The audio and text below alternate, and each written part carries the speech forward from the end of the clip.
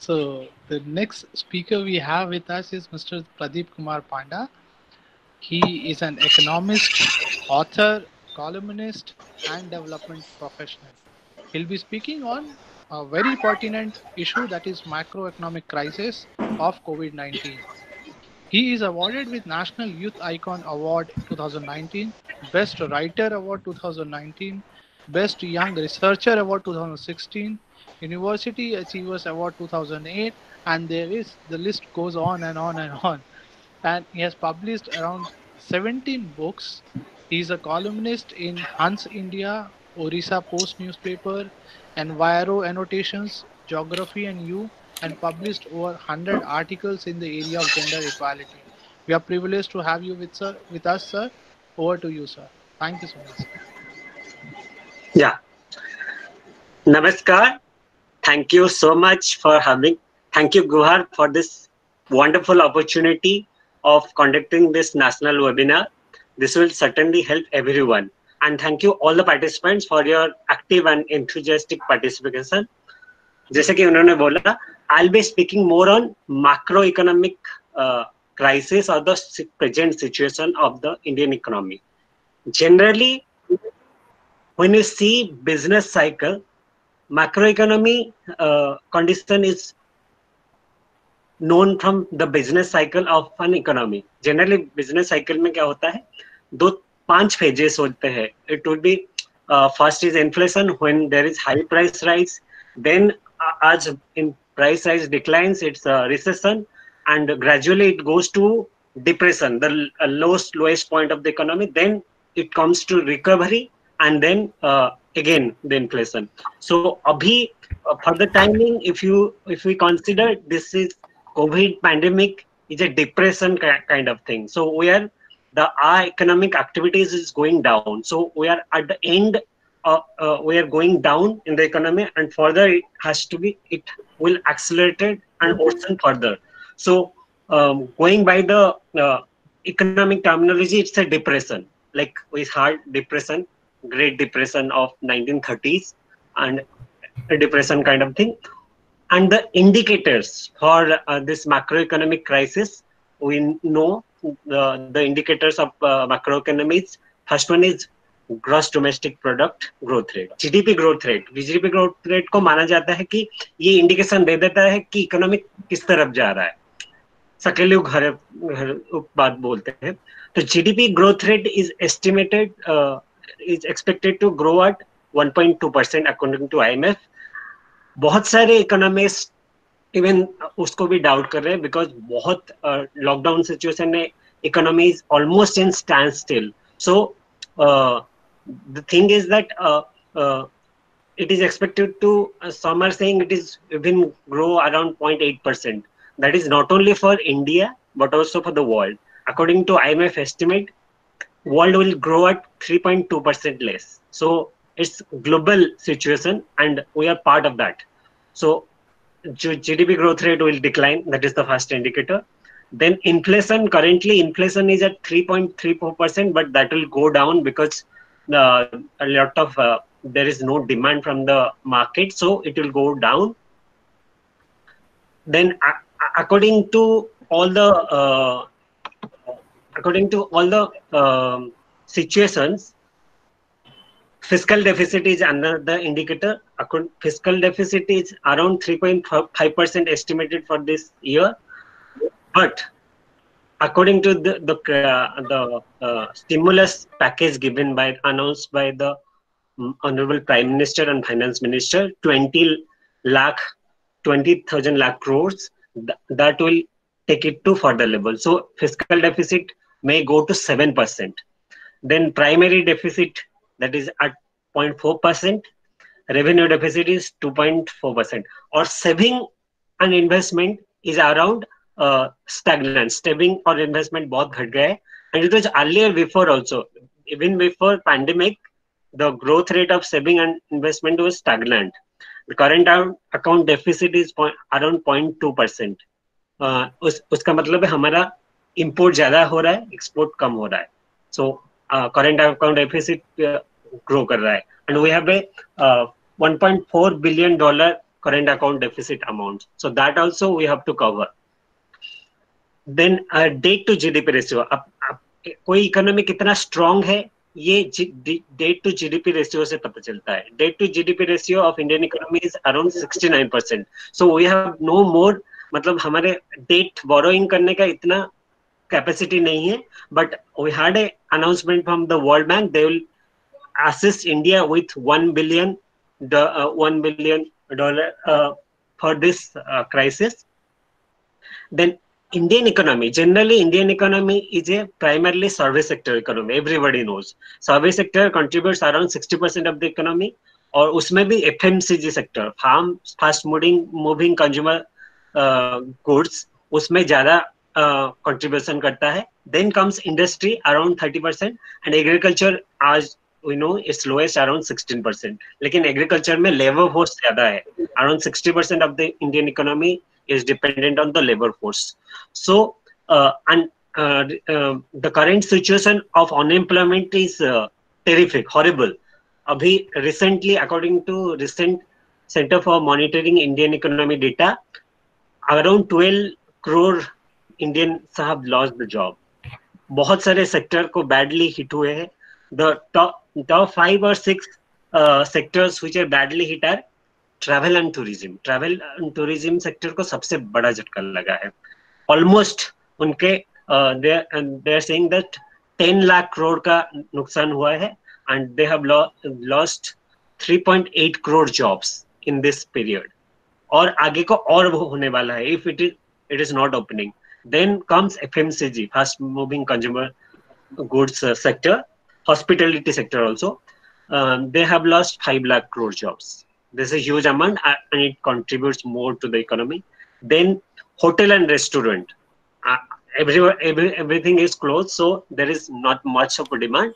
So hotel and restaurant industry, there is the loss is estimated 5 lakh crore and around 5 million, and there is job loss of 5 lakh crores.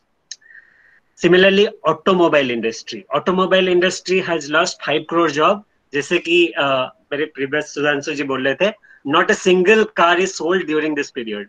But there is a good sign. Recently, I have saw the picture in Ashtak that recently in 2-3 days in Manesar plant of Maruti Suzuki, they have produced one car. So it is picking up because sector has opened. Then construction and real estate sector is badly hit because there is no activity. So it has lost many jobs. Then MSME sector. MSME sector is the backbone of Indian economy. It contributes 30% of GDP in the sector, and it employs around more than 70% because Indian economy, the informal sector contribution is more than formal sector.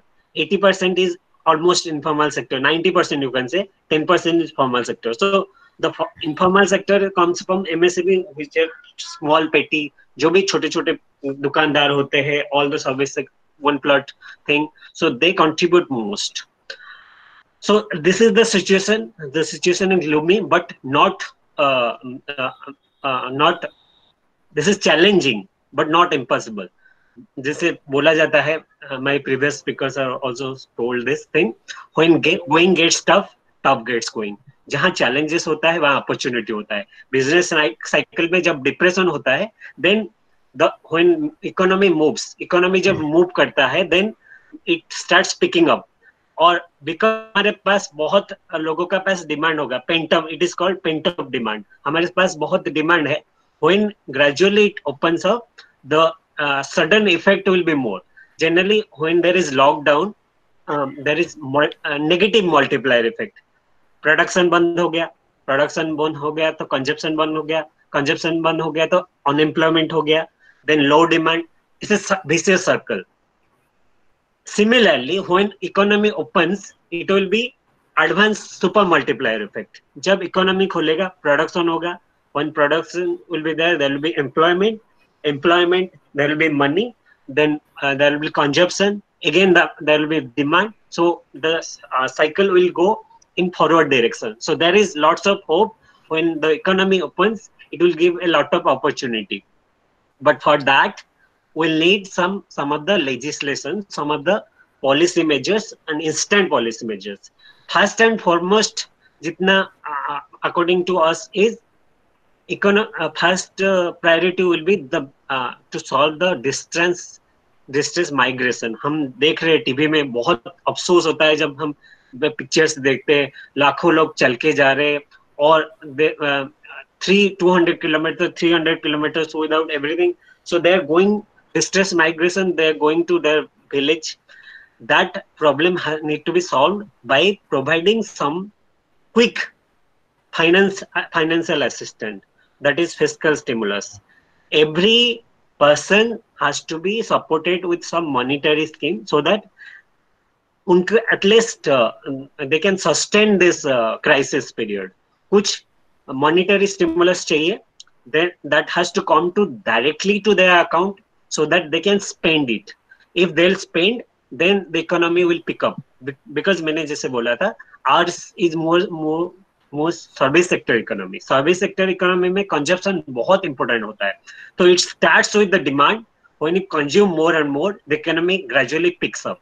So the focus should be to give fiscal stimulus or monetary support directly in the banks of all the persons who have lost their jobs, the daily laborers, Jan Dhan account scheme, gradually.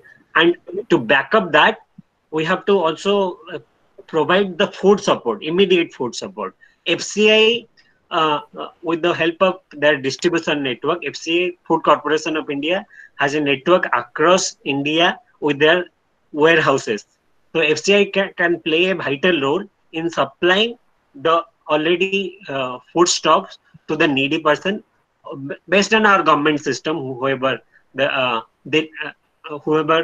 needs the thing, that has to be stimulated further. And many governments have also launched, like Odisha government has launched, Delhi government has launched that coupon system where they can have the food.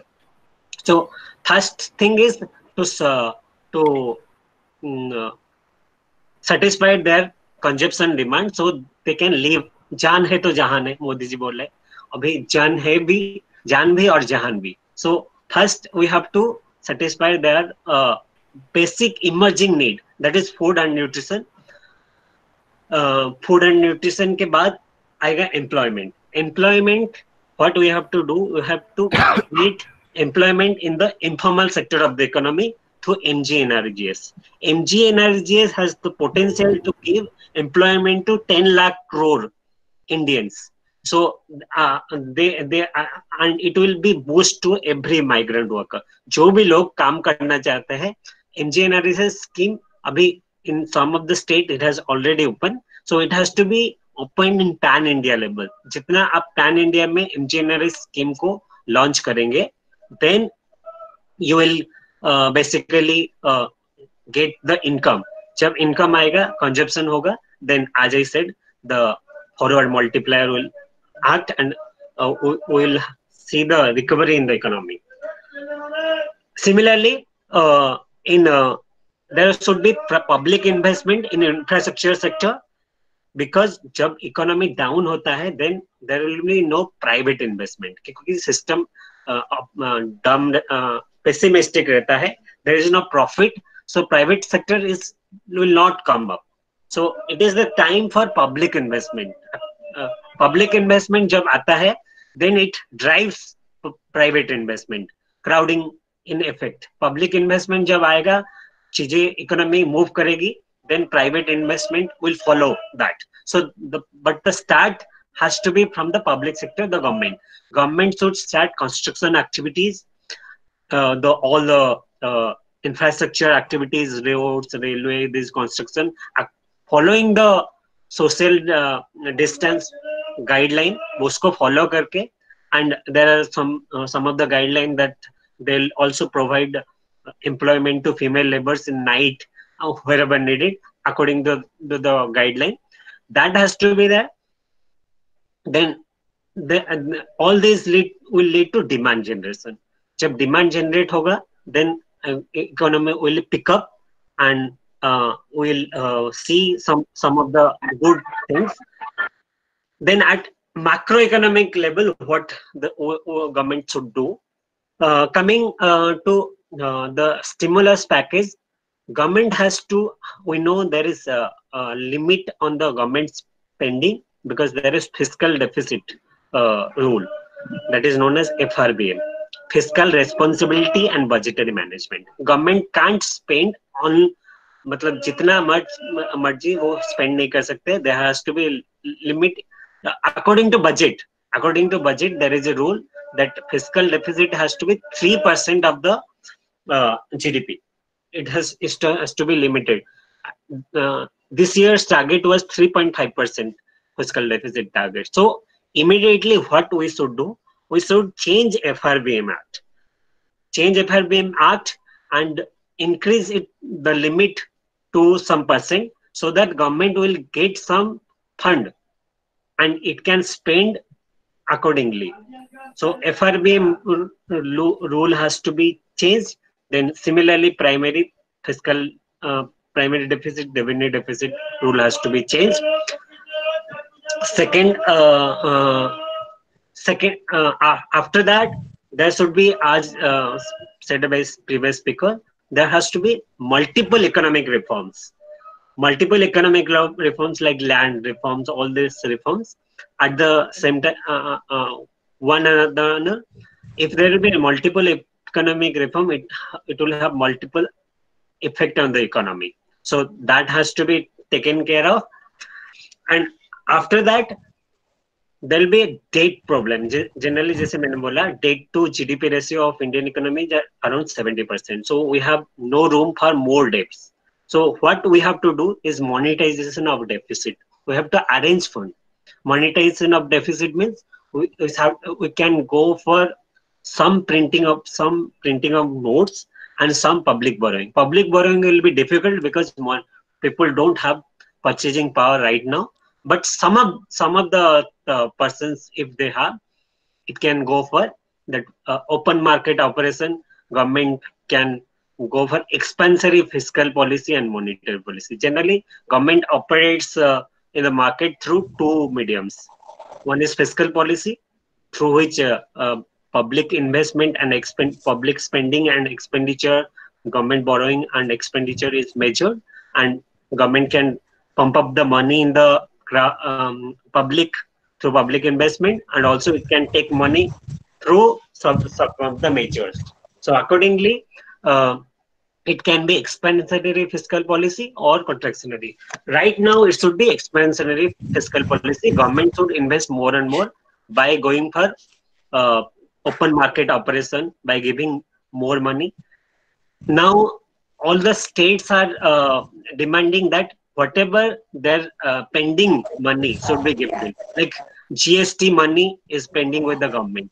That money should immediately be given to the states. And all the MGNRS backlog that is with state government, that has to also be cleared with immediate effect. Because if money will go, state governments will also be able to spend on economic activities. So all the pending money that lies with the government of India, and the pending money from public also, there is a lot of refund request in income tax to the tune of 1 lakh crore. That has to immediately given. All the purchases whose money lies with the government, that has to be immediately financed, so that they'll get some money. When they'll get money, that they'll give the money in the hands of consumer. When consumer gets money, generally they consume and the economic cycle moves. Similarly, expansionary fiscal policy, it has to be also addressed by expansionary monetary policy. The general monetary policy of the economy is controlled by Central Bank of India, in our case, Reserve Bank of India.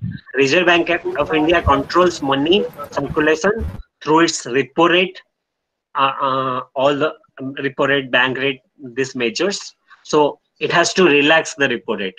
It has to generally, situation should be created so that people should have more money. Banks should have more money so that they can go for credit creation or instant multiplier money effect.